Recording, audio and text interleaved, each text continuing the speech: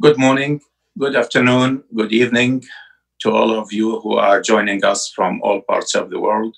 Thank you very much for joining us. My name is Abbas Kadhim.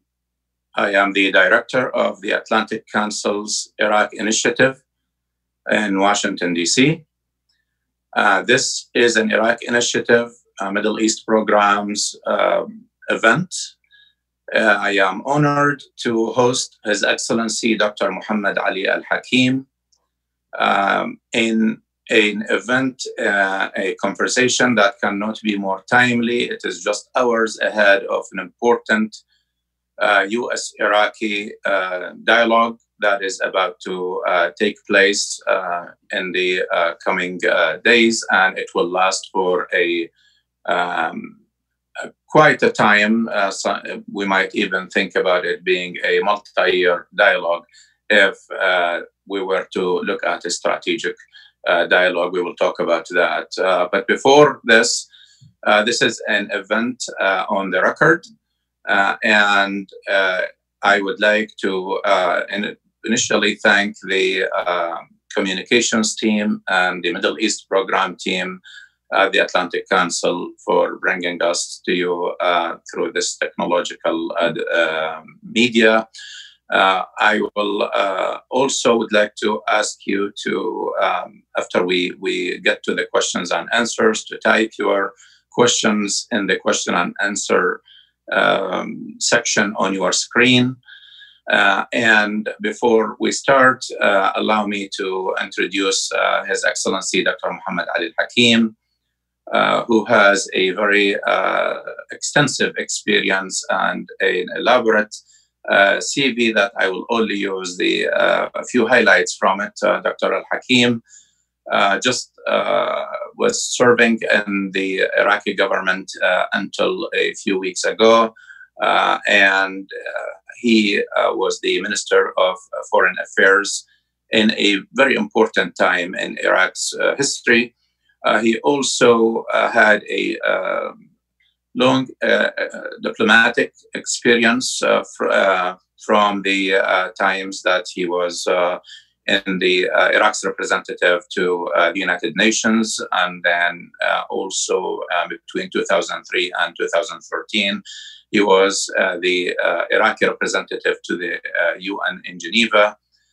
He was an elected official in Iraq when he served as a member of the National Assembly between 2005 and 2006.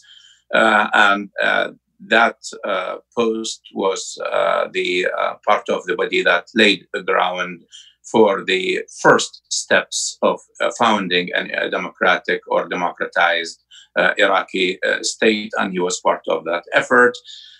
Also, as a recognition and distinction of his career and his experience, the UN, United Nations Secretary General appointed His Excellency Dr. Mohamed Ali Alhakim as the Executive Secretary of the Economic and Social Commission for Western Asia, a highly important, highly coveted post, and he served starting April 2017 until he was called by previous Prime Minister Adil Abdul Mahdi to go to Baghdad and serve as his Minister of Foreign Affairs. A lot to speak about, and his CV is well known and it is accessible to all of you. So let us delve to the conversation. Your Excellency, welcome to the Atlantic Council. Thank you for joining us again. You were the first Iraqi cabinet member that I had the honor to host at the Atlantic Council in 2019, and it is so good to see you back. You always give us great insight, candid conversations, and we benefit all from talking to you. Thank you very much. Thank you, Dr. Abbas, and thank you for inviting me to this dialogue between, for the Iraqis. Thank you.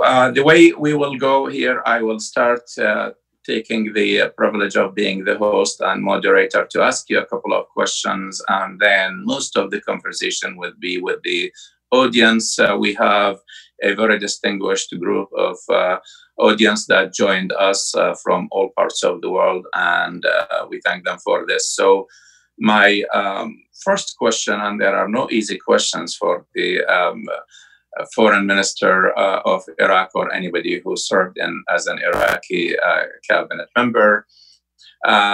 We are, of course, getting to a ready to following the important, long-awaited Iraqi-American dialogue. I will talk to you a little bit later about it. But first, let me start with asking you about what you brought to the Iraqi Ministry of Foreign Affairs and what kind of a legacy that you are leaving in terms of the your style in setting the U.S.-Iraqi relations and also the Iraqi regional relations and relations in general. I know that during your tenure, even though it was very short, a little over a year, but there were important accomplishments the Iraqi Ministry of Foreign Affairs has made, including memberships in important UN committees, etc. So what would you like to be remembered as Iraq's foreign minister? Well, thank you, Dr. Abbas, and good morning, good afternoon, and also good evening to your viewers. And I'm delighted to be here with you as well. Thank you for this opportunity. In essence, as you said, my tenure at the Foreign Ministry was rather short, but it is an important period that we served under the government of Abdul Mahdi. The government of Abdul Mahdi started as a reformer government, and that's really the idea of coming to work with Abdul Mahdi as a reformer and trying to sort of move after defeating ISIS to the period of opening up with our relationship. We had three primary goals at the Foreign Ministry when I started. The first goal, these are also government goals that are set in front of the parliament. The first goal is to re-establish a good relationship and clear all of the issues with our neighboring countries. Turkey, we had issues with them, borders, water, etc. Also, Iran, we still have issues of borders and others. And then with Kuwait, which is, there are so many UN Security Council, we cleared them up. We still have certain issues with them. We need to clear them. Also, the second part of my primary goal was to establish the Arab regional depth of Iraq, is to go toward the Arab region, work with the Gulf areas, as well as work with the Arab region like Egypt and Jordan. The third goal is to open up to the European countries. And this is very important for us, and to work with Brussels and make sure that we have a dialogue with Brussels and with the European Union, and also with our friends, the United States, and also China and Russia, as well as Japan and South Korea and India. These are sort of the goals that we established up front, and I started working on the international issues at the Foreign Ministry. Internally, we wanted to work on issues of putting the diplomatic corps into the right courses and the right training, so make sure that our diplomats are ready to go outside and serve Iraq and their embassies and their consulates. And this is really the goals that we had to start with at the Ministry of Foreign Affairs. Thank you very much. And I had the privilege of visiting the ministry a couple of times during your tenure, and so a lot of hard work that you have been working, especially on what you mentioned, the development of the cadre of the ministry. Iraq has a peculiar way, well, maybe not peculiar in the region, but at least from those who are in the West, is that it's very hard to appoint ambassadors to get to serve. The last ambassador that was appointed by the time you took office, I think, was in 2009. And then in your time, we know you filled some of these positions, and you were talking about an elaborate agenda on how to bring up the capacity of the Iraqi diplomatic corps. And I hope that your successor, who is a good friend, Dr. Fuad Hussein, you just congratulated him yesterday or the day before, and we hope that he will also follow on that hard work that you laid down for him. Let's move to then talking about the what is on everybody's mind, the U.S.-Iraqi dialogue. And I know this is an issue that is very sensitive, but definitely your insight on it is very important. It is coming in a time that is kind of very rough for Iraq for three reasons I can think of, but there are many others. One of them is that Iraq is facing much bigger problems domestically. The economic crisis that was brought down by or brought upon Iraq by the collapse of oil prices, which is an exogenous factor. Iraq had no hands in it. Same thing with the COVID-19 crisis, which is a global challenge, and Iraq was one of the countries that are coping with it, and also the cumulative challenges that have been facing Iraq for a long time. And then this talk, or dialogue, which is controversial, but it is also highly important. It was initially set when you were in office, and I remember that you were the first to announce it. And then the date was set, but it became one of the issues that the new government inherited. The other issue that I'm thinking of is that this is a government that just took office, and only this weekend they completed all of the cabinet memberships. So to get ready for a dialogue of this importance, and also with all of the division inside Iraq among the stakeholders on what is the end game, what are the acceptable goals, what can you tell us about initially how the dialogue was set to go during your time, and what other preparations, if any, that were made, that were turned over to the new government, and what is your advice for the current cabinet to proceed in this? These are several questions, but I think they are important. Very good. So yes, as you said, first of all, I wanted to mention that the dialogue between us and the United States has never stopped, really. We were in continuous dialogue. And this is a point specifically to execute on certain provision of the Strategic Framework Agreement.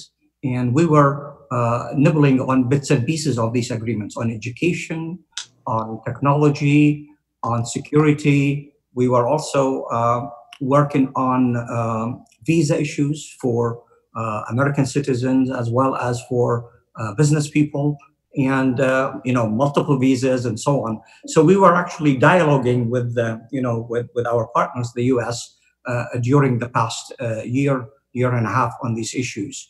And as for preparing, yes, in April we received a letter from the State Department saying that we are ready to start a dialogue with the Iraqi government on the issue of the Strategic Frame Agreement, which is important for us. And we send them a letter of we are welcoming that dialogue. And I call it dialogue because here in the local groups and papers, it says it's negotiation. We are not negotiating anything. The SFA is there. And it's an agreement, and the agreement is being passed by Parliament, and it's published agreement, and we signed by the two sides. The only things we need to do is figure out the bits and pieces on the bigger sectors inside the agreement. And so during the Adel Abdel Mahdi's government, we start preparing the team that is going to lead that dialogue with the State Department and the US. And our team hasn't changed, by the way. The minister has changed. and a friend, Dr. Fuad Hussein, came in. But the team itself that is assembled by the senior deputy minister is already there.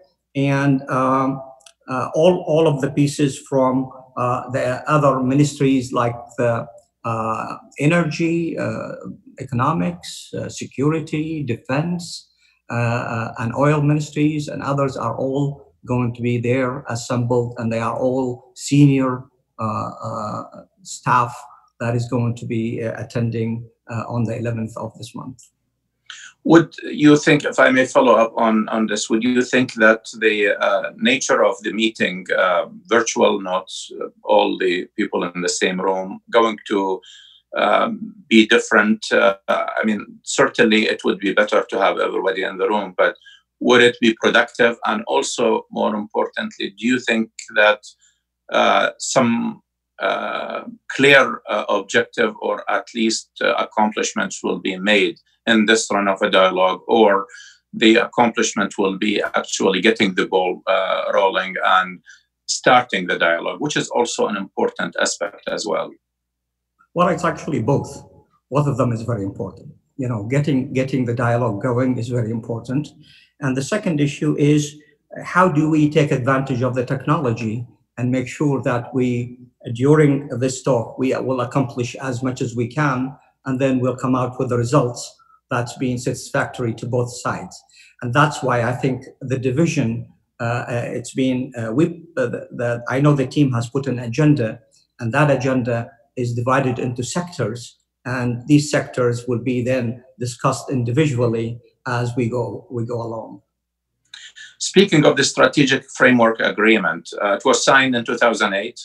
It was part of a pair of agreements. One of them expired by the end of 2011, the security or the status of US forces in Iraq.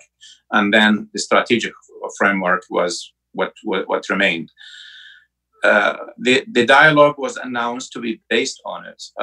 But there are voices that say this is an agreement that was signed during a different time and different circumstances. The type of the relations between Iraq and the United States were different. Is it still capable of serving the US-Iraqi relations and the ambitions both sides have for robust relations? Or is it warranted that the two sides use maybe this dialogue or plan through the dialogue for the opportunity to either raise this to the level of a treaty, or at least amend it in a way that will be closer to the requirements of the times, more addressing the current relations and the challenges? And we all agree that US-Iraqi relations have witnessed a lot between 2008 and 2020 and beyond. So what would be your sense of this agreement and with the future of the relations in the framework of legalizing these relations by whatever kind of agreement, treaty, or any other formality between the two countries? I think this is a good question. I think this is really the first 15, 20 minutes of the dialogue would be probably discussing these issues. Where do we go from here? Do we continue on the same path? Do we initiate a new path? Do we initiate all of the options that you've mentioned? And I think this is really something that is going to be put right away in the first 10, 15 minutes to figure out where the two sides are on this particular issue. Yes, it is signed on 2008, but at the same time, their sectors and its core is still valid in terms of validity and importance to both countries. But how do we want to proceed? And I think this is really the first 10, 15 minutes of the dialogue will then establish this particular issue. And I hope so, because this is, I know if you were in the room, you probably would have put that on the table up front. The question here is also, if we were to still stay with the strategic framework agreement, it was on the paper and reading its articles. It was meant to be very wide in its scope, reaching several sectors and aspects of the US-Iraqi relations. There was a small component of it, important, but small, that deals with the security and combating terrorism. But Iraqis were told when the agreement was signed that this would be bringing other benefits to Iraq in terms of science, technology, culture, economics, education, all kinds of other aspects. Now, granted that the challenges that were happening after the signing of this agreement, and also particularly after 2014, they put a lot of emphasis on Article 1 that dealt with the security issues. But many Iraqis don't see the other aspects being taken care of from both sides. Now, there is a lot of work the U.S. is doing through U.S. aid with the IDPs, with many other issues, training, etc. Sometimes it goes under the radar or different banners.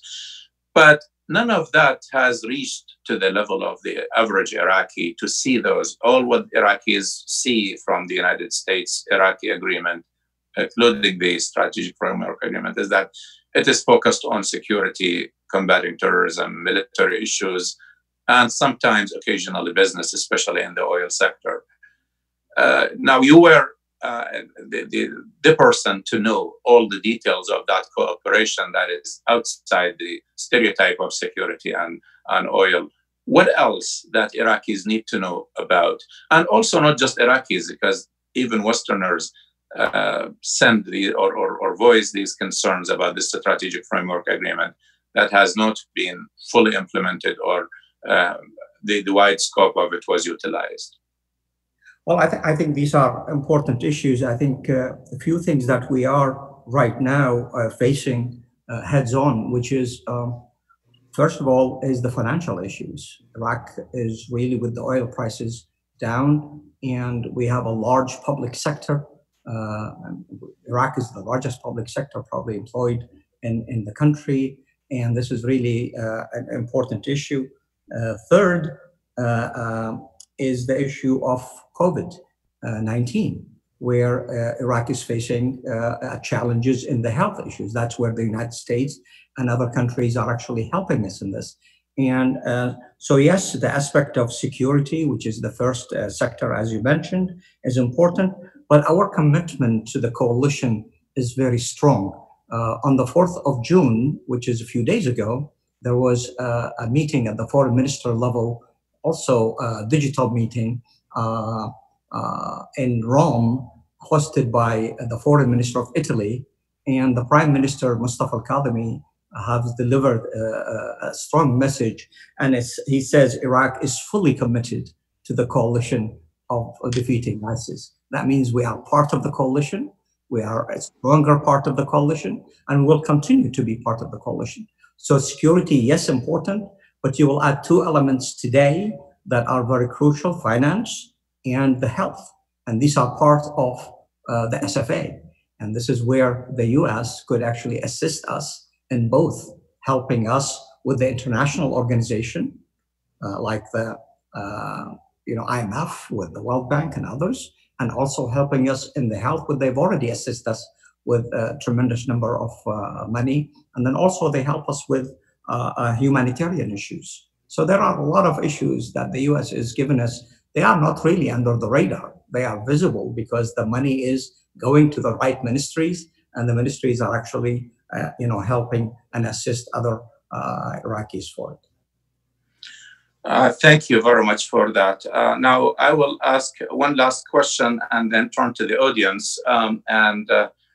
This question will have to do with something that I saw you many times emphasize and also admonish your cadre all the time to remember and to use as the motto, which is Iraq's neutrality in terms of its foreign policy. Iraq, probably more so from the times of the government of Prime Minister Haidar al-Abadi, and your administration faithfully followed that policy, which is a policy not to be in axis, not to be part of many of the conflicts, since you recognize that you are in a very conflict-prone region, not easy region to be part of.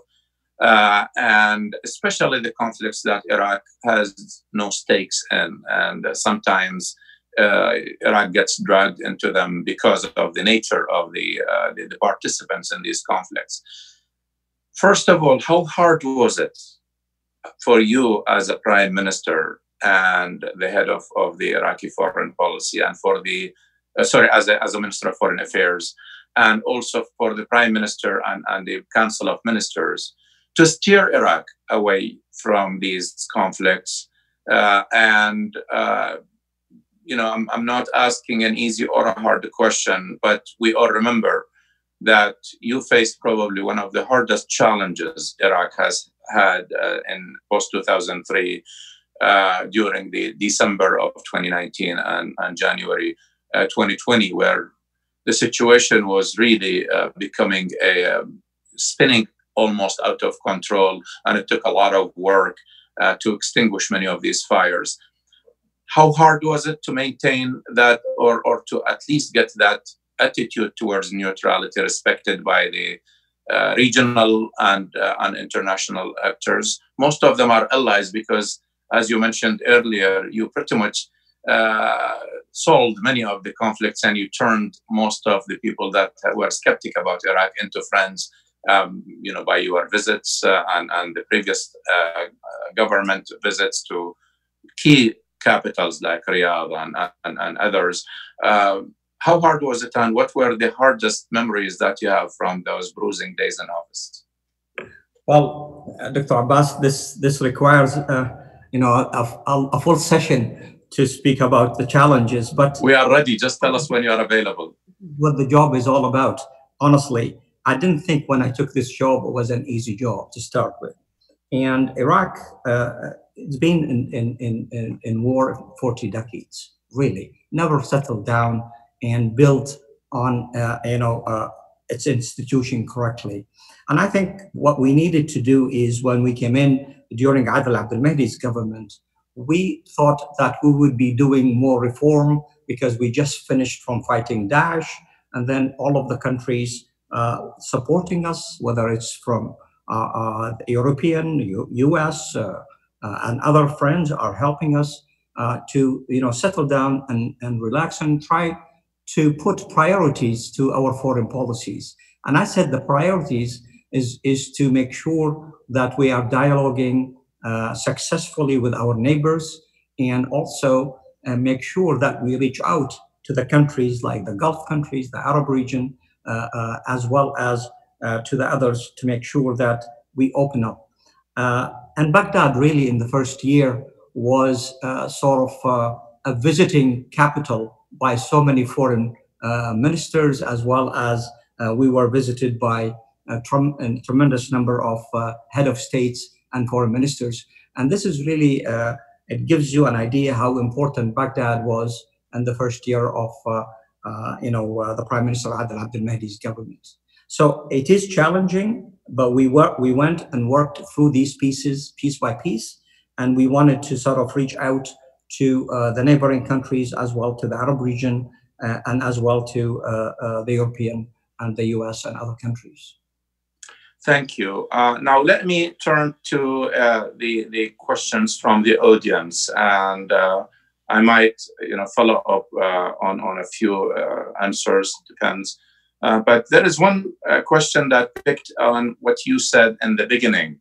When you mentioned that your government, Dr. Adel Abdel Mahdi's government, was a government of reform. And the question here says, what were the obstacles you faced while working on that reform? It's an easy but a hard question at the same time. It is actually a very good question. Most of the reforms that Adel Abdel Mahdi was trying to do in the institutions internally, and one of them was the foreign ministry. And I worked very hard on trying to reorganize the foreign ministry and make sure that our diplomats are set in the path that they could actually match the foreign diplomats when they go on missions or on assignments overseas. And this is what the issues that we're trying to do. The second reform is really not only institutional reform, but it's financial reform. How much it costs? Where is the money is coming from? How do we organize the money we have? And this is where Adel Abdel Mahdi trying to come in and work his economic magic to figure out how do we deal with this. Third, Adel Abdel Mahdi has a vision of opening up the private sector. And the best private sector in Iraq was the agriculture industry. So he's tried to go to the agriculture industry. That is a very good, and it's not an expensive industry to put money in and get output out, which is really very good. And that's why he went to the farmers and he worked with the farmers and actually did, for security, food security as well for Iraq, and also production of agricultural production. That's why we are practically after a year, sort of self-contained in terms of trying to import less of products from neighboring countries on agricultural products. So the reforms, we were all engaged, all cabinets. We had also to report to the Prime Minister every week practically on the progress of what we've done. And then also we had 2 reports to the Parliament. It's called 6-month report on the progress that the government has done, and a yearly report on what the progress the government has done in the reform of institutions. Adel Abdel Mahdi tried to fight corruption. And corruption is one of the hardest issues in Iraq. And this is what he tried. And he tried to establish a methods and a system to fighting corruption rather than bringing people into court. I think he was trying to build up a system where he figured out how do we build that system so we could build on it and fight corruption. And that's really the important part of the reform. And it was attracted to me when he spoke to me when I was at the UN, and he said, our goal is to reform our institutions and move on with issues that is challenged in Iraq. Thank you. We hope that the current government also will continue on that path, and especially now there is a momentum towards that reform and to closing many of the loopholes. I think if one thing Iraqis agree on is that there is a need for reform, there is a need to end corruption. They might disagree on how to start and where to start and etc. But if there is anything that is needed, it is that reform and bringing transparency and integrity into the political process so that the nation can be built both institutionally and also the infrastructure. And thank you for all of the work. I had the privilege of seeing some of your work because we worked closely with the ministry during your time. And we hope that the next government, and we have expectations and also confidence that they will do that as well. Question that says the following. When Undersecretary Hale and the U.S. delegation finally talk later this week with Abdul Karim Hashim, Dr. Abdul Karim Hashim is the head of the Iraqi delegation, and members of the Iraqi delegation, in concrete terms, what would you envision to be the shared gains for both sides, especially on security matters, to sustain the process over the next few months? Well, this is a very good question. And I think this is what I said earlier. This is what the first 15 minutes is going to be. How is this dialogue going to go? For us, I think when I met Dr. Abdul Karim Hashim, he was prepared with his team. His team is definitely going out with concrete proposal. And those proposals are going to be put on the table for the American side. And then we are going to listen from the American side to see what type of proposal they have.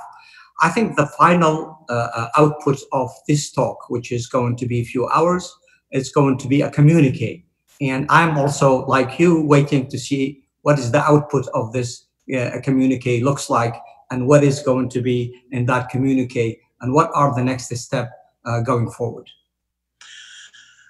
Thank you. And we hope that when we see that communique, we will see a clear roadmap, if not what was aimed to be accomplished now, but at least with the plan to accomplish in the long term, as we hope that this is going to be finally a dialogue to work for a strategy and strategic relations. This question I was going to ask, but I knew that it would come from the audience, so I left it.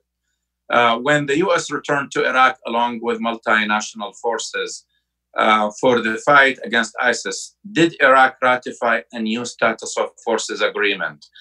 I understand, the questioner says, I understand this was before your term in the ministry, but what do you know about that? And if not, did Iraq ratify a new SOFA during Adel Abdel Mahdi's term? This is particularly significant considering current US-Iran conflict on Iraqi soil. Well, the troops are actually, it was, they came, yes, it is before my term, and right. They were invited by the Iraqi government after, the occupation of Mosul and other cities by ISIS, and that's where the coalition started. We don't have a SOFA with the US, but we do have what's called a letter of invitation to the international community to assist Iraq, provided that the sovereignty of Iraq would be respected and everything would be under the sovereignty of Iraq, which is important in this. And two letters that's been submitted to the United Nations by Foreign Minister Hoshar Zubari and Foreign Minister Jafari is we requested assistance from the international community. That's where the US and the multinational came to Iraq to help us according to that letter of agreement, but it's not a SOFA, it's not a status of force agreement. And no, Adel Abdel Mahdi has not signed anything as called the SOFA with the United States. Thank you. That's very helpful to know. It's a question that people always ask. In fact, it crossed my mind to ask you. I have a question from Mr. Majid Jafar, who sends you his regards. He says, how, in your opinion, can Iraq tackle the root cause of the fiscal crisis and corruption, which is that government appointments at all levels, not just ministers, has been over by the separate parties under the muhassasa system, that's the political apportionment, leading to unsustainable growth of the public sector payroll and no capacity for investment or effective government. What, in other words, the root causes, are they being identified and are they going to be tackled rather than just going after the symptoms? Well, my best regard to my friend Majid as well. I think this is a very important question, and this is better for Ali Alawi, that Minister Alawi of Finance, than me. But I think what we try to do in our government is trying to figure out if we could develop a private sector strategy to work a little bit with the government on what's called the PPP, public and private partnership. But the root causes is so deep, and it needs really time as well as strong effort and strong legislation from Parliament to eliminate, at least to limit the number of issues that we have on the fiscal policies that we have. And this is really very important for us. And we try to sort of figure out how do we diverse our revenues instead of getting it only from oil, and we try to sort of figuring out how do we do that. So far, it's been a very difficult road, a very challenging road on this path. Thank you. A question from Dr. Faisal Astarabadi. Ambassador Astarabadi asks, what are Iraq's strategic objectives as you see them in the dialogue between the US and Iraq? Relatedly, how would you get the American side to stop thinking of Iraq mainly through the perspective of its Iran policy? Yes. Well, again, my best regard to my friend and colleague Faisal Astarabadi, is an ambassador that I respect tremendously and continuously. I think his question is very important. And this is what we try to do is to look at Iraq as a country not only attached sort of to the policy of Iran. And we tried with the US to let them know that this is an important for us. Otherwise, we will always get this stigma of having to uh, uh, getting the Iraqi always sided by the Iranian. But the Iraqi is an Arab country, has an Arab policy, has also a foreign policy relation with Turkey, with all of the countries beside us, as well as Iran. Iran is an important neighbor, but is also we have neighbors like Turkey, we have neighbors like Arab neighbors. So our Iraq has to be taken by the U.S. and this dialogue will emphasize the relationship between the US and Iraq as a state, not as a surrogate state, which is what I think my friend Faisal is trying to sort of say. How do we get the American to understand Iraq as in Iraq, rather than Iraq is attached to the policy of Iran?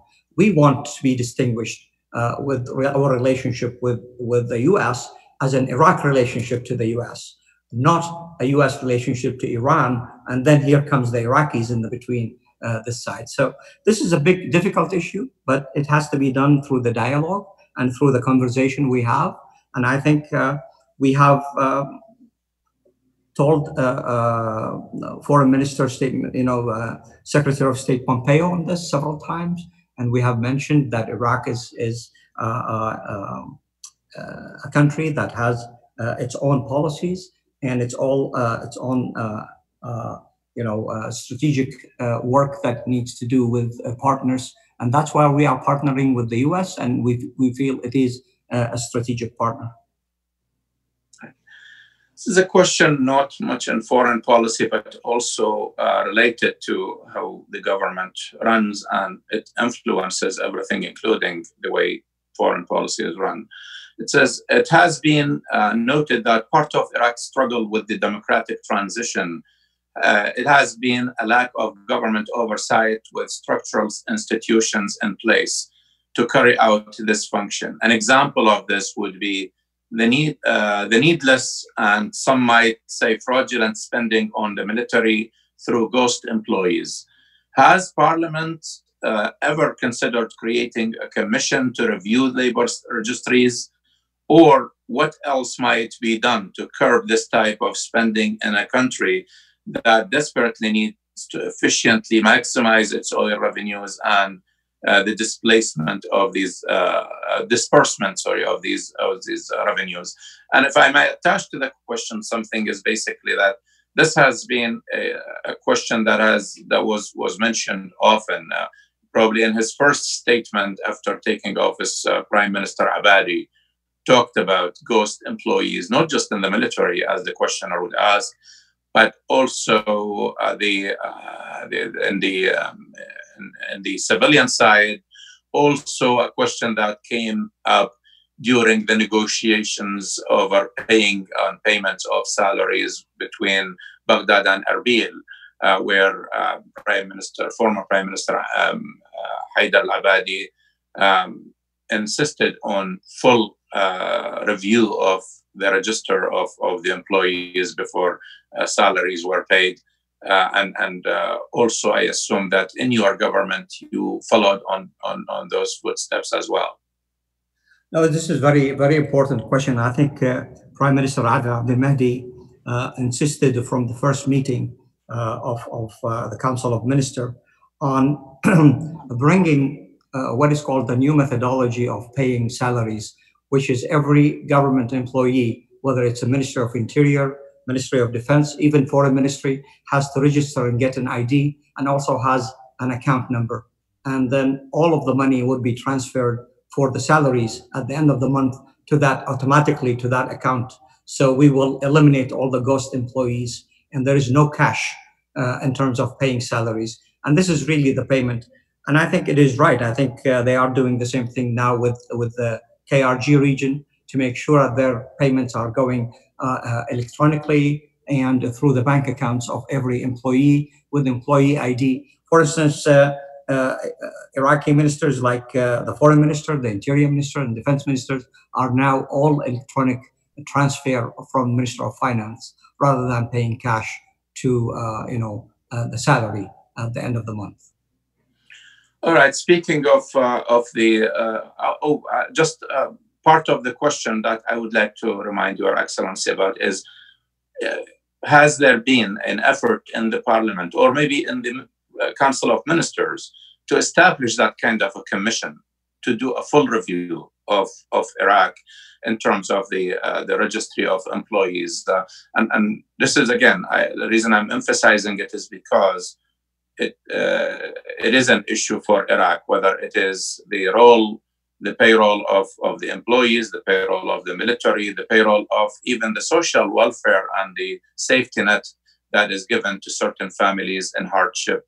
And the government sometimes announces, now this is again not only in Iraq, even here in the United States we have some big issues with it, but certainly in Iraq it sticks out. Has there been an effort to establish such a commission and do it, or is there anything that you would advise that they would do that you might have thought of your own on how to do it best? Well, I think the Prime Minister Adil Abdul Mahdi has established a commission to fight corruption. And I think this is part of it. In terms of figuring out ghost employees and so on, I'm not aware of that. But I think it is necessary. With electronic and ID identification for every employee, I think this should be able to, to sort of eliminate a lot of people who receive salaries on the side rather than or multiple salaries at the same time. They could be registered in multiple places, but that would be eliminated because of the government ID and so on.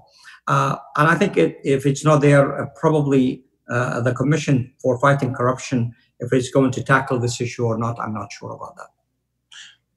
Thank you. We hope that it will be, especially now with the plan that Deputy Prime Minister and Minister of Finance, our friend Professor Ali Alawi, has put forward to work on Iraqi economy. It's a gutsy plan, but it is going to be a painful plan in some of its items. And I think it is important that it's overdue that it is done by the Iraqi government, because the alternative would be probably having to work under complete collapse if Iraq doesn't tackle these issues while still there is a chance.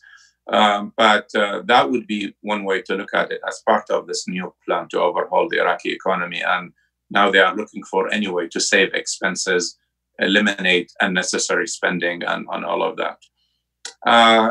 Two questions I would like to combine. Some of these questions I don't mention the person that asked because it doesn't show up on my screen. Some people enter as anonymous, and anonymous people are to refer to by name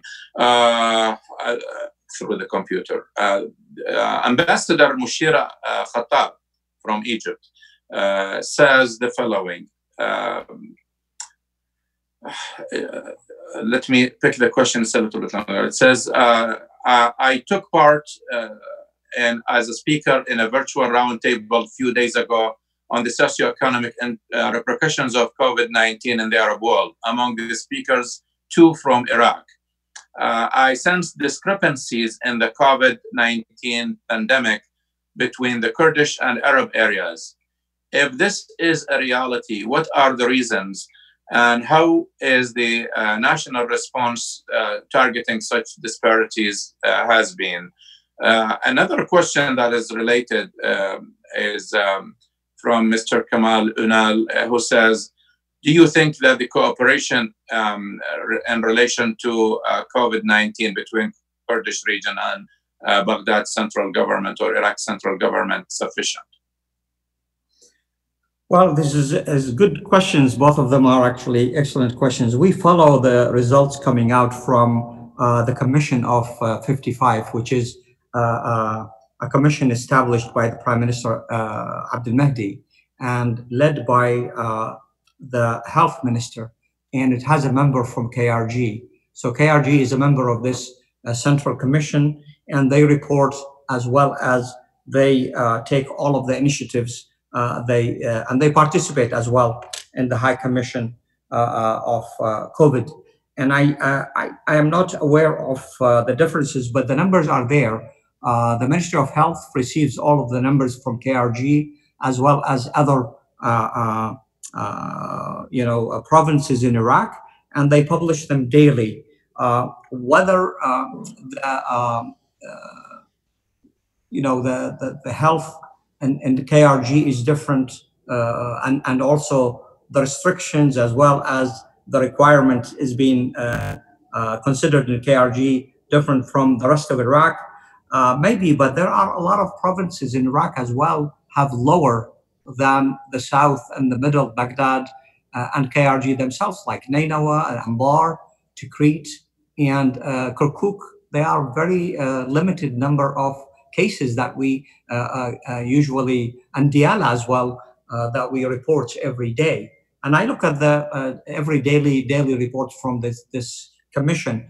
This commission is a central commission, and KRG is a member of this commission, and they also follow all of the instructions that coming out from this particular one. So the cooperation, I think, is there, and the daily cooperation between them. Also equipments that is coming, the kits, the testing kits and others, it will be distributed to all provinces, including the KRG region, so they are not excluded from these kits. As a matter of fact, and all of the medical equipment are going from Basra to Mosul by the central government, as I envision it, because I'm not member of this commission, but I know that this commission is central commission. Great, thank you. The coming one is a very good question, and also, like all of these questions, I'm having a hard time picking which questions to answer, to ask to Your Excellency. And there are many questions, and I hope that we will follow up with the people that ask these questions later. It says the following. Do you think that the time for a dialogue with the United States is appropriate at this time? Because, as you know, the United States has a new election in coming months, November, and Kadhim's government, it's like an interim government, and its main mission is preparing for new elections in Iraq. Well, that remains to be seen, and I would like to hear your views on that as well, whether or not we will have an election. So why dialogue now? Do you think the Iraqi decision makers should be patient because the Trump administration has had experience with agreements like what happened with other countries? So, is it appropriate to have it now, or is it more prudent to wait until, a new administration in both capitals take place?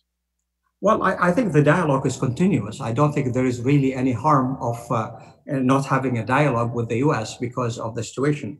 I think it is appropriate, and I think it's timely as well, because our relationship went into sort of the quiet mood, and we want to sort of reinvigorate this conversation with the U.S.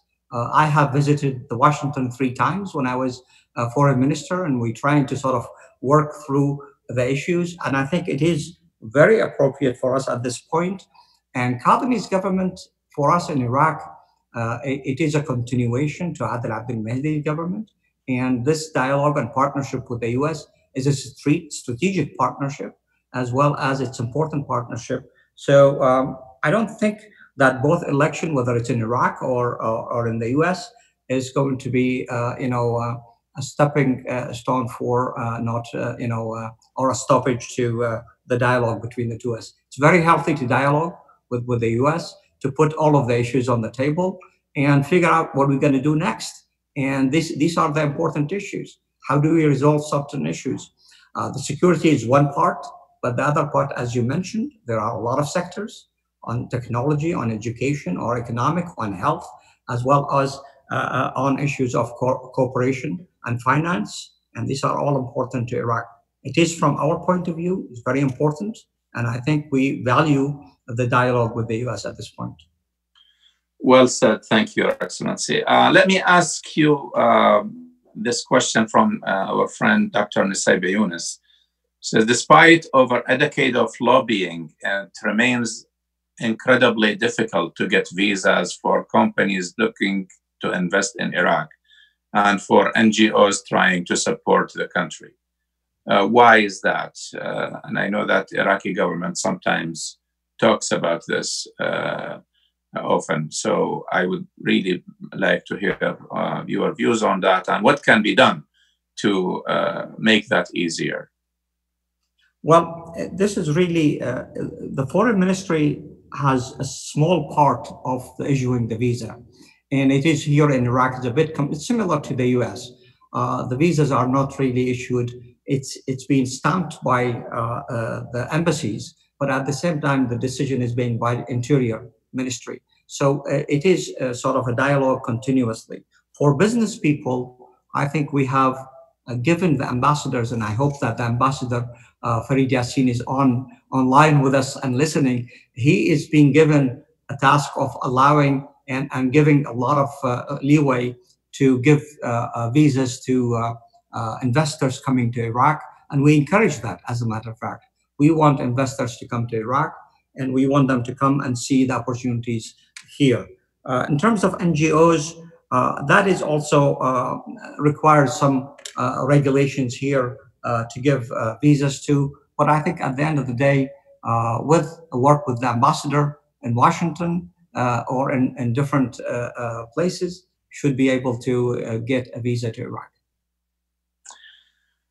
Thank you very much. And I know that from being in Washington that we could always talk to Ambassador Farid Yassin, and he has been a great asset for Iraq and for anybody who deals with the embassy, a great diplomat and an intellectual in his own right. So this is, one of the good things that we deal with here with the Iraqi embassy, and we hope that he is listening. And this is again, it's an issue.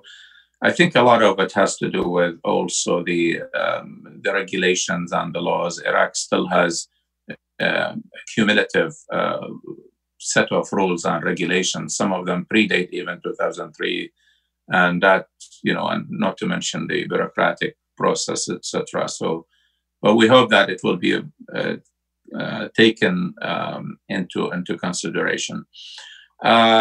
A question from Dr. Hisham Al-Alawi. He is the ambassador of Iraq to the Netherlands. And he says, I would like to use this opportunity to thank you for your valuable services to our ministry at very challenging times, given the importance of the dialogue between Iraq and the US.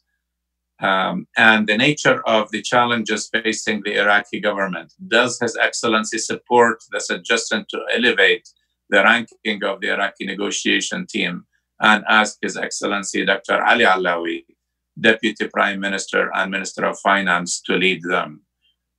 So if you can just maybe talk to us about, first of all, your views on that, since you are involved in setting up the team from the beginning. Also, what protocols requires and all of that, given what the US decided in terms of a delegation. Well, this is really a very good question, and it's good to hear from my colleague, Hisham Al-Alawi, Ambassador Hisham. He's a friend and his colleague as well. We worked together when we were ambassadors, and as well as the foreign minister. I think this is a very good question. The SFA started as a strategic framework with a meeting at the highest level, which is at the foreign minister level every 6 months. And it's supposed to be alternate meeting, once in Washington, DC, and the other time is in Baghdad. So at the level of the foreign minister, that is the level, that is the negotiation. But this dialogue in particular, to start the dialogue, I think it was decided to be at the deputy foreign minister, so we could set up the issues that we need to talk about going forward. But I think one of the key issues is that this particular dialogue has to be set at the foreign minister level, and then it has to be set every 6 months, alternate, once in DC and once in Baghdad. and with teams at the highest level, including the finance, including energy, Ministry of Energy, and other ministries. So yes, the level is important, but to start the dialogue, I think at this point, this level is very good to start the sort of, the things rolling here. Great. Another great question here that is out of the direct work of the ministry, but also it is something that the ministry has been at the heart of. You mentioned agriculture reform. You mentioned agriculture. It should be agricultural reform earlier in the dialogue. There have been several reports that the Tigris and Euphrates water levels in Iraq that are diminishing and will continue to do so in the future. This is due to climate change and upstream dams in Turkey and Syria, along with other factors. What are some ideas for curbing the diminishing water stream flow, which is necessary for Iraqi farmers and public in general? This is a very good question, and this is what I said earlier, that one of the issues and priorities that for the foreign ministry is to make sure that we have a dialogue with Turkey as well on these issues and the issue of water, and we continuously have a dialogue with Turkey. And yes, it is important for the future. The level of waters coming through the Tigris as well as the Euphrates. So far, the past 2 years, we were blessed with a lot of rains and a lot of capacity of stored water. It's more than 9 billion cubic meters of water was stored in Iraq in the past 2 years. And that's allowed us to sort of farm a lot of lands and use that excess of water that came into us in the past 2 years. And we are dealing with Turkey very well on this issue, and we are working with them, but it is an issue for the future. And I think we are working to make sure that this is two things. It's a technical issue and it's political issues. And we have to combine both the technical and the political side on the water issue. And speaking of Turkey, how do you describe now the relations between Iraq and Turkey and on the critical issues? There are several things. Water is certainly one of those, but also there are a couple of other situations. One of them is the question of the Turkish troops that were stationed in Iraq, northern Iraq in Bashiqa for a while. Also the recent interest of Turkey in the areas that are around the border of the Iraqi-Syrian border, with support of certain militant groups and also combating others. I know that the ambassador is hardworking. You have good relation with your counterpart when you were in the ministry. And so many other good things were going on. But where is the status right now between Iraq and Turkey? Do you describe it in the positive but challenging, or something else? Because Turkey is a very important neighbor of Iraq and a key player in the region. It is indeed, and I continue to emphasize the value of the relationship with Turkey.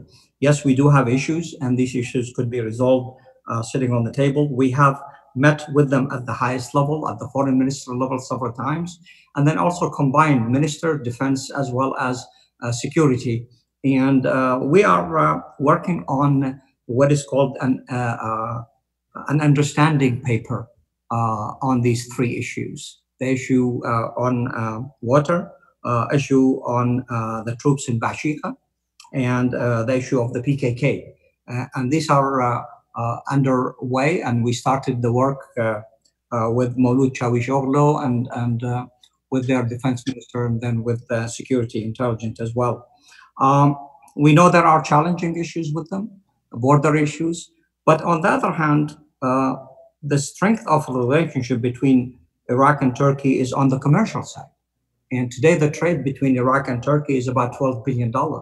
And we need to increase that trade to become $20 billion. And we also wanted Iraq to be a transit country where the goods coming in from Turkey to the Gulf and it goes in to the GCC countries, which is a very short distance. And this is what we are working on. So there are a lot of things are we on the positive side, commercial, trade, as well as we work on water. President Erdogan has assigned one of his strong friends who understand water very well to be his envoy of water to Iraq and work on strategy with Iraq. So there is tremendous dialogue on this. And as well as we trying to build a relationship with them based on trust and based on the issue of benefit for both countries. Wonderful.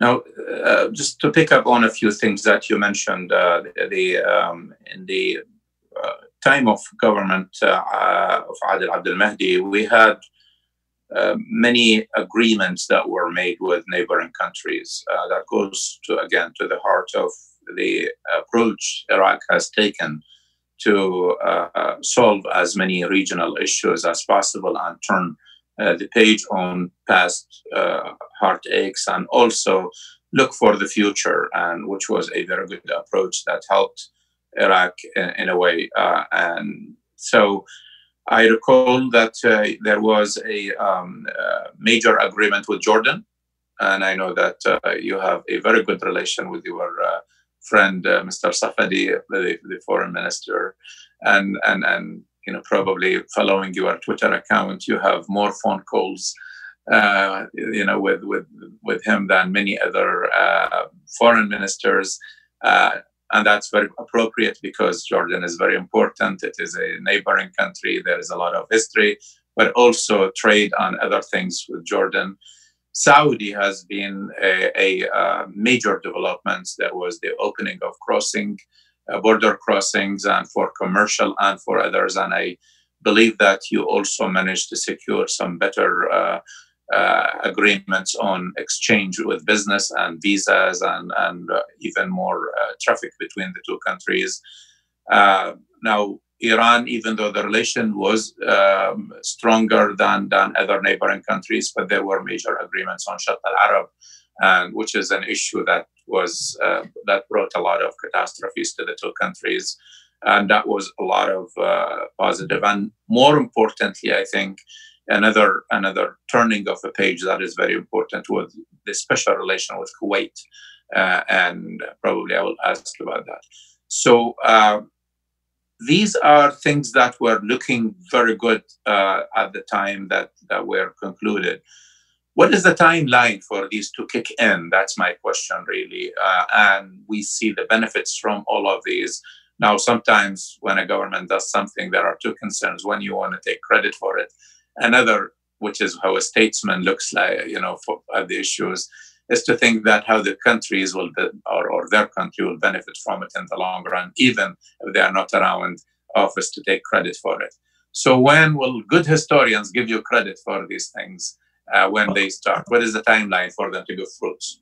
Yeah, I thank you for the description of the relationship. But these are very important. I think once the President Barham Saleh and Prime Minister Abdul Mahdi, they made sure to visit our neighboring countries and make sure that we will open up a new segment of relationship with them. And the Saudis were very important. We went to Saudi Arabia, we went to Kuwait, Tehran, as well as to Istanbul and Ankara. We visited them, and we visited Amman as well. So Amman was very crucial country to work with. From the Arab country, we also both the Prime Minister as well as the Foreign Minister went into Egypt as well and made sure that the relationship with Egypt is very important. In terms of signing MOUs, we have not only signed the MOUs, but we started working on these MOUs.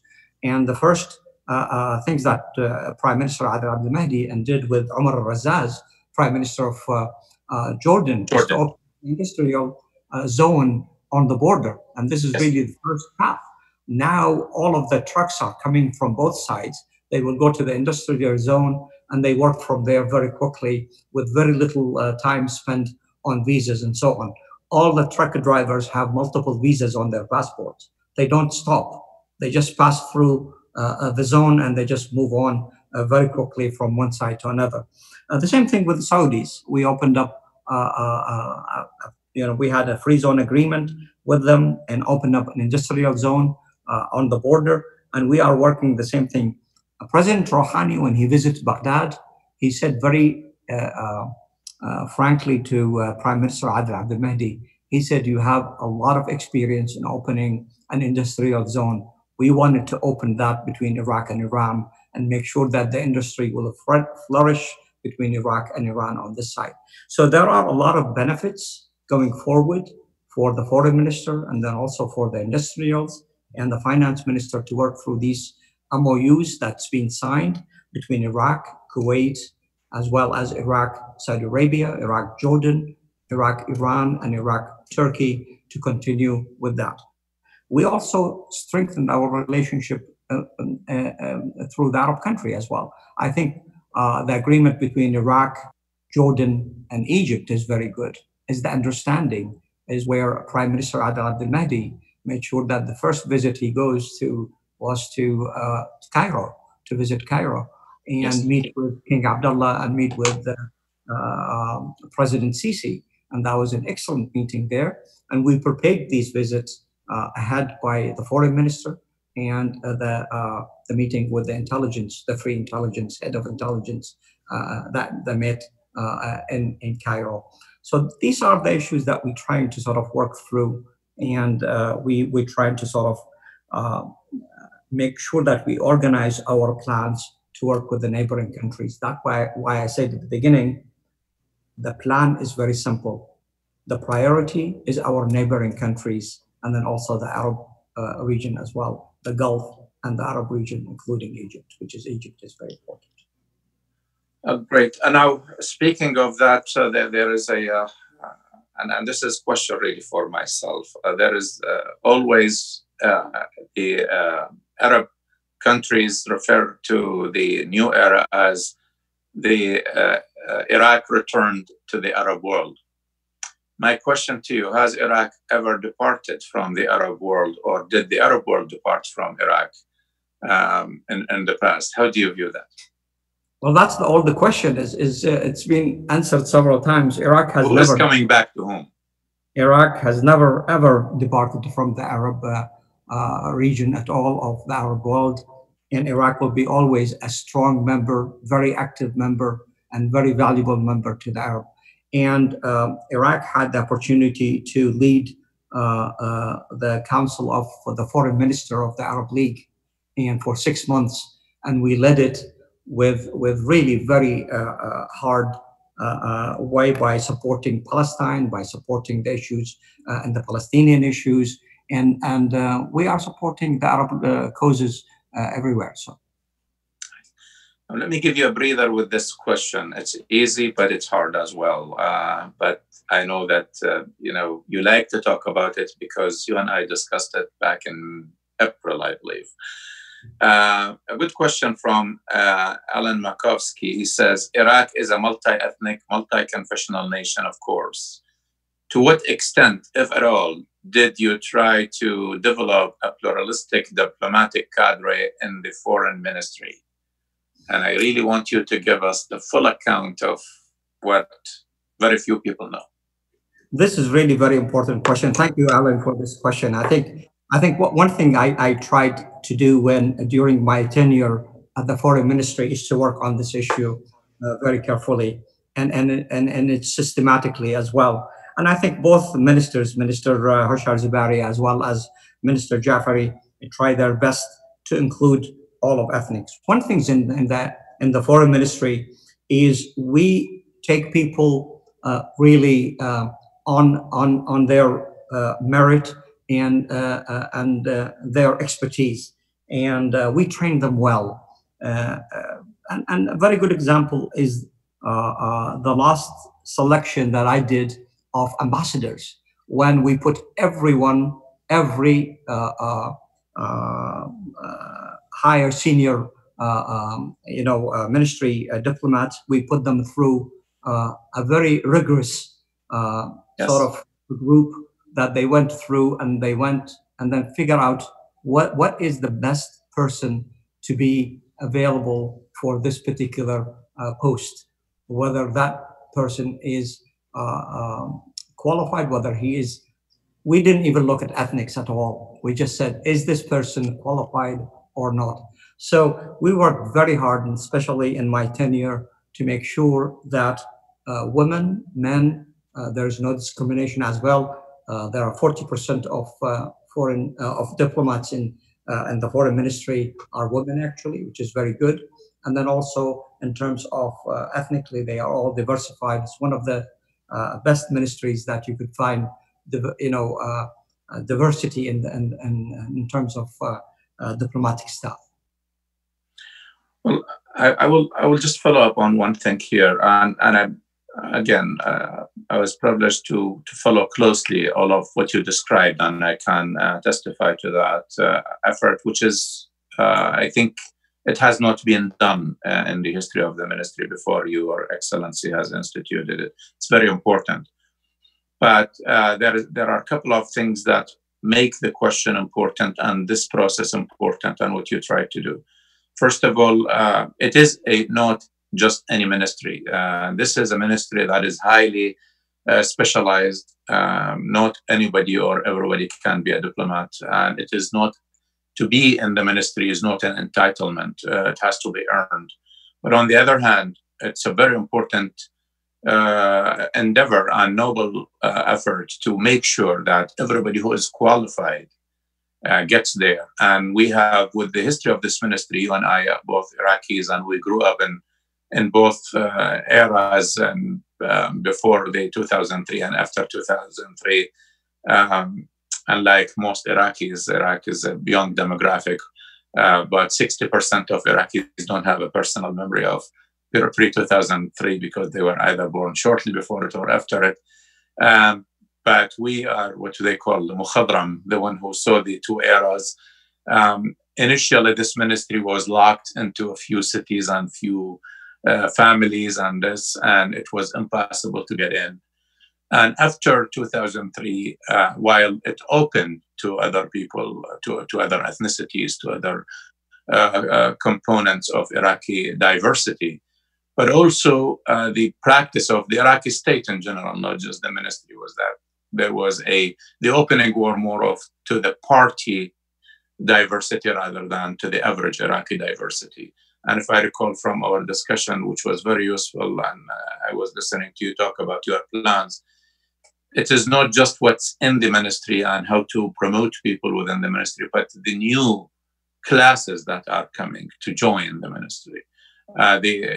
You probably, it's very hard to deal with what's in the ministry. You just got the hand you are dealt. These are your cadre, and you have to deal with them. But I think you and also your successor, Dr. Fuad Hussein, need to probably focus on that as well. The new classes have to be diversified and reflect Iraq as we know it, not just the parties of Iraq or certain groups of Iraq. And I remember that you mentioned that you were trying to allocate some of these seats within the embassy or the opportunities by provinces, or just the way parliament is selected and others, and make it more competitive and make it more sort of transparent, so qualified people rather than well-recommended people will get in. Did you have a chance after we spoke, and I know your period was very short in that in office, did you get at least some of that? Was there a class that entered after we spoke or not yet, or how is it going to be carried on? Is there a saying that you have to make sure that this will be implemented after you left office? I'll give you a very quick update on this. We have advertised for, as you said, top level from university graduates and multiple sort of specialties. Specifically, that's related to the foreign service specialties. And we have put a plan to accept people from provinces, as you said, to make sure that everybody is being sort of, as you said in Parliament, is being represented from Mosul to Basra as well. We had planned for 120 seats in the institutions, in the Foreign Institute, and applied about 19,000 people applied to this. And it was really fantastic. We extend the applications another from a month to 45 days because a lot of people applied. And then now we have found that 5,000 of them are most qualified, or at least qualified, and we're going to put them through tests. And from there, we will select 400 of those 5,000 for interviews, and then we will take 120 of them for the final institute. So, and we have honestly, we from every province we have people who applied and they are qualified. We are so happy to get that type of response from PhDs and master degrees and bachelor degrees, and I think the competition is going to be tremendous. And we're going to have a very good selection of 120 people that represent Iraq in total. That's wonderful. Let me ask this question, and we are doing well with time. It says, Minister Al-Hakim mentioned earlier that it is challenging to influence the current U.S. administration to deal with Iraq as a state, and not through the lens of its current zero-sum policy with Iran. The upcoming strategic framework dialogue represents an opportunity to initiate a step towards this end. In your opinion, what's Iraq's leverage over the US? Are there any initiatives to make the status of strategic framework agreement a sustainable agreement that won't be deactivated when governments change in both countries? Well, I think it is, because it's been since 2008 and government has also changed in both countries.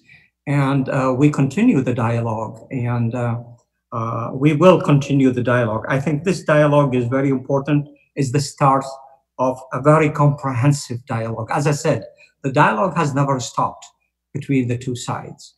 It continues, and especially in my term as well, when I was at the ministry. And this dialogue will set up, the process going forward, regardless of who's going to be, in government. Election is going to happen in both countries, in Iraq and in the U.S., and government's going to change. And this is, this is a fact of life. And what we end up do is make sure that what we signed on 2008, we could take forward and make sure that we could adjust it as we go forward, and what type of things that we need to do. As I said, initially, we thought that this would be at the foreign minister level and alternate meetings every 6 months to review the progress that we are doing, and from both sides, once in DC and once in Baghdad. And this will continue whether the government is going to continue in DC or the government is going to continue in Baghdad. It is going to be a process. I hope that we will initiate that. But on the 11th, the first 15 minutes are the first crucial, is how do we think we should proceed going forward on this SFA between the two countries? Okay, well, definitely there is a lot of hard work, a lot of candid dialogue that needs to take place, and people need to realize that, which is what we always emphasize here in Washington, that there needs to be an Iraq policy for the sake of Iraq, because there's a lot. Iraq has been always and will continue to be an important player and regional country in the Middle East, and we hope that we see strategic relations thrive and become more robust. A good question on something that was happening during the tenure of the Abdul Mahdi's government, which is the exemption of certain products from Jordan coming into Iraq. Now, the question says, what was the commercial and or political gain by Iraqi government, industry, or people from exempting about a couple of hundred Jordanian products from any custom duties? If I may editorialize the question, there is, or add a little bit to it. This is a big issue right now, especially because of the movement inside Iraq to talk about protecting and promoting Iraqi products. And also, I don't believe that only Jordan has been the place where there was a policy to exempt products from several origins, but I would like to, David, for you to tell us the scope, but the question really of looking at what is the political philosophy and also the economic philosophy for that decision that was taken at the time. Well, I think this is very important to establish a relationship with Jordan. Jordan is really an important country for Iraq. In terms of establishing exemption for certain products, first of all, we put certain limits on the number of products and then also the type of products. And I think the Ministry of Industry has gone to the factories and checked to make sure that these are Jordanian products. They are not labeled Jordanian products. They are not imported products and then labeled and repackaged in Jordan. So that's one thing. There are also exempted products from Iraq to Jordan in return. So there is really a relationship which is both way, not only one way. Our products being exported to Jordan, as well as product from Jordan coming in to Iraq. And this is also to help, without any doubt, the Jordanian economy. And this is important for us as well to help. We are a consumer society. We also are trying to protect our local industries, and we did very well in terms of protecting the smaller manufacturing industry here in Iraq, especially in the food industry, as well in the other products. And every time the Minister of Industry brought in a product that we need to work on and protect in Iraq, we have actually issued an agreement to him on that side. So I think it works both ways, and it is important for us to help Jordan as well as getting the products that are manufactured in Jordan. Very well said. Thank you. Now, let me ask you here. Okay. I'm sorry. We've got. Are we on? Okay. We are out of time. It has been a wonderful journey with you, Your Excellency, and always it's never letting us down, because we have the highest expectations from a conversation like this, and you always exceed them. So what is next for you? Let's get an exclusive here. Well, I think at this stage of my life, probably will rest a little bit and relax and spend some time with the family, and maybe take some tours into places that I always enjoy to go to. No UN involvement back, because you really had, or other regional or international organizations that we can talk about, or even within Iraqi politics? Well, let's put it that way. I think the next steps would be probably to rest a little bit, and there are some offers from institutions and research groups to work part-time with them, and we'll see how it works. But I have plenty of time to think about that going forward. Your Excellency, you will be an asset and a tremendous contributor wherever you are. And it has always been an honor to know you, to call you a friend, And also thank you for your service in a very great time in Iraq and a challenging time. Not just I'm referring to your position at the foreign minister, but also all of the other list of distinguished positions that you had as an educator, as a diplomat, as an elected official, and as an intellectual. Thank you very much. And we always look forward to talking to you. You are always welcome to the Atlantic Council whenever you come to Washington, and we would love to see you, host you, and talk to you. And certainly, it is. We look forward to more insight from you in the future. I also would like to thank all of those who joined us. It's been a great conversation. We hope that everybody stay safe, and wish you all the best, and to your families as well. Thank you, and please continue to join us for our excellent events at the Iraq Initiative and the Atlantic Council at large. Your Excellency, it's been an honor. Thank you. If there is any word you want to say. It was wonderful. Thank you very much. Really appreciate hosting me. Thank you. All the best. Looking forward to meeting you. Thank you. Thank you. Thank you. Estamos.